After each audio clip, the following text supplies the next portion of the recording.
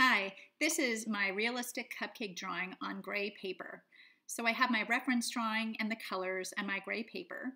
And in this time lapse, I'll add in my highlights, my shadows, and then I'll add color. This is an assignment that my students are going to be completing, and they're going to go through the same process. So I thought that I would video my process to give them a reference to how they begin and end their project. I hope you enjoy. I've been obsessed with cupcakes lately. It's Valentine's Day today, and I hope you enjoy.